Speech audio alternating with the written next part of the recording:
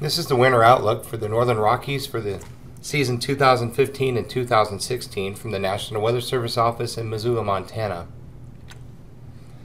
First, I want to take a look at the current drought situation. We are still under severe to extreme drought conditions across all of western Montana and central Idaho. For the calendar year so far, through the end of October, Missoula has received right around 7.04 inches of precip, which is the third driest for the calendar year, January through present. Kalispell, Orofino, Libby, and West Glacier are all amongst their driest conditions for the calendar year. So what are we going to expect for this winter? Well, this winter is all about our El Nino that has developed across the central and eastern Pacific, noted here in the arrow. Defined as above normal sea surface temperatures in the equatorial and central Pacific, El Nino creates a lot more convection in these areas, and it's this convection which drives general weather patterns in the mid-latitudes in the winter time. Currently is labeled as a strong El Nino and is one of the strongest El Ninos on record, as noted here by this graph. It's a little bit tough to read, but here is the 2015 line, which by the end of September, early October, which basically equates to the 1997-1998 El Nino, which was the strongest one on record. It's also forecast to persist at these levels through the early winter months of January, February. These are the other 6 strong El Ninos. Global impacts from El Nino. Some of the best correlations are actually over in southern India, China, Indonesia, and northern Australia, where there's not as much convection in the western Pacific. They don't get as much rainfall, which dry, warmer conditions. They do get a lot of wildfires, and drought develops. In North America, warm temperatures, warmer than normal temperatures across southern Alaska through central Canada and the northern tier of the United States, including the Northern Rockies, and the southern tier of the United States, wetter and cooler than normal. Why is that? Well, during the wintertime, as I mentioned, everything that drives the mid-latitude weather patterns from the convection in the ocean, equatorial Pacific Ocean, over the long haul, over the course of the winter, we get a persistent extended Pacific jet stream, which is further south than normally it is up in the mid-latitudes, which would impact the Northern Rockies for good orographic and lift and more frequent rains. Also during El Nino, because this jet is further south, we're kind of in a quasi-general ridge of high pressure from time to time, more frequent in the winter months, and it leaves us warmer than normal. And the polar jet stream is generally further to the east and the north. But not all El Ninos are alike. These again are the 6 strongest El Ninos from 1957 all the way through 1997-98 season. For the most part, using the composite of all these 6, precipitation is generally wetter than normal, with in the southern tier of the U.S., with precipitation drier than normal across the Northern Rockies. This is actually shown in every year, some greater than not. So what's that mean for the Northern Rockies? Let's try and concentrate on that. Percent of precipitation for the average of all 6 strong El Ninos is generally 80 to 90% of normal, consistently. This is Missoula on the bottom left, all the way through central Idaho on the bottom right. Temperatures across the Northern Rockies also show a very good signal for above normal readings for temperatures, especially in central Idaho. Any average temperatures over the course of the winter is about 2 degrees above normal. As we get into northwest Montana, it's anywhere from about 1.2 to 1.8 degrees above normal. Now, the lower valleys of western Montana don't see as strong of a signal for temperatures, mainly because there is a better potential for more frequent high-pressure ridges, which leaves the region in the lower valleys under an inversion. Temperatures don't mix out as well. We generally stay cooler than our surroundings under those inversions. So That's not as great of a signal. But in the mountains, yes, above normal temperatures. So how's that translate into snowfall? Well, the combination of less frequent westerly flows, which is conducive for snow, and warmer temperatures. You can see here on this graph that for the average of all 6 El Niños, strong El Niños, central Idaho only has about 55 to 65% of snowfall. Northwest Montana here, from Olney to Silly Lake, West Glacier, anywhere from 75 to 85% of normal.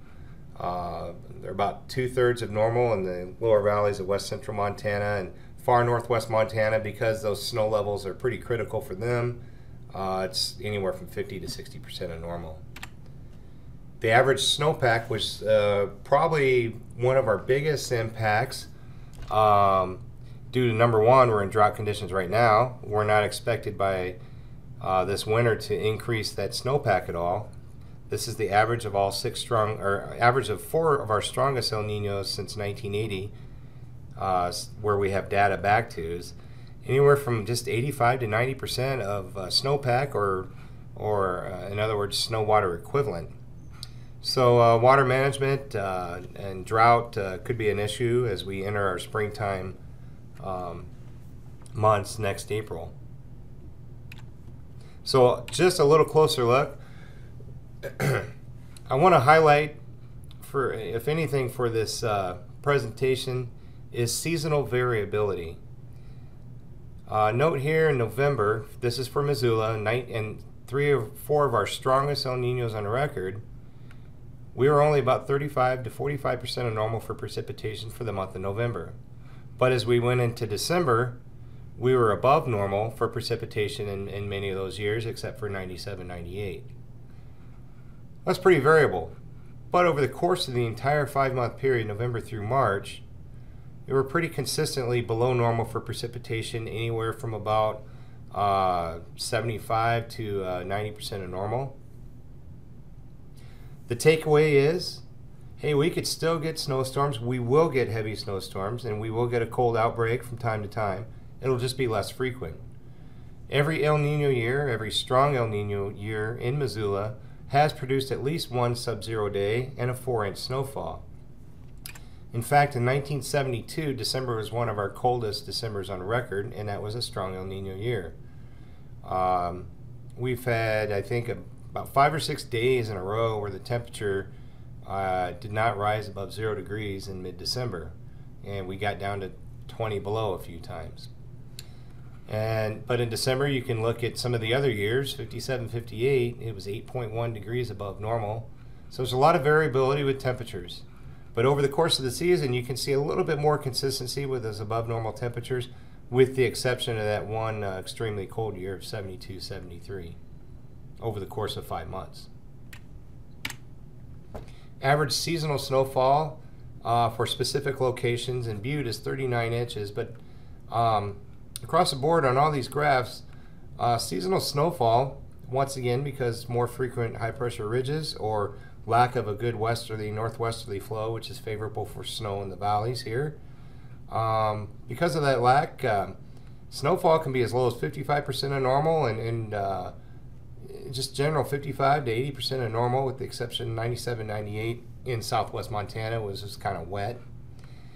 But in Kalispell and Missoula, gosh, our average snowfall's anywhere from 50 to 80% of normal, or as up here in Kalispell, generally in the 70 to 75% range of normal for snowfall. Pretty low. It's even lower in Idaho. They just don't get those westerly systems, and when they do get precipitation, those snow levels are higher in general, and they average anywhere from 40 to 60% of normal precip, except for perhaps 1970, 87, 88 was a little bit higher. But here in Pierce, Idaho, pretty consistent, just below 50% of normal. There was one El Nino year, which was kind of an outlier, in 65 and 66, where snowfall was about 150% of normal. So once again, there is variability. Northern Rockies outlook. So last couple slides, we'll look at the overall outlook. From the Climate Prediction Center, we're looking at 50%, a greater than 50% probability of below normal precipitation. This is pretty high confidence for a seasonal outlook across the U.S. Note the southern tier, wetter than normal. Cooler than normal in the southeast part of the U.S., and as we hit home back in the northern Rockies, pretty high confidence for warmer than normal temperatures. And that kind of equates to lower snowfall totals. And finally, the U.S. seasonal drought outlook for October 15th through January 31st calls for persistent drought, or drought to persist, and expand into eastern Montana and into the Dakotas. This forecast will likely go on through the end of March until we hit the spring months. So in summary, winter outlook this year, November through March. Strong El Niños do exist. There's a pretty good confidence for drier than normal conditions, 10 to 20% lower. Warmer than normal temperatures, about 1 to 2 degrees Fahrenheit. Probably higher in the mountains. Below normal snowfall, anywhere from 15 to 30% lower in western Montana, and upwards of 50 to 60% lower than normal in central Idaho. Below normal seasonal snowpack and water content in the mountains, about 10 to 20% lower than normal. Drought conditions will persist through March, more than likely. And but please do remember, the northern Rockies are still going to have winter. There's still going to be heavy snow. There'll still be some cold outbreaks, probably just not as frequent. So still be prepared for possible severe winter conditions from time to time. Thank you and have a good day.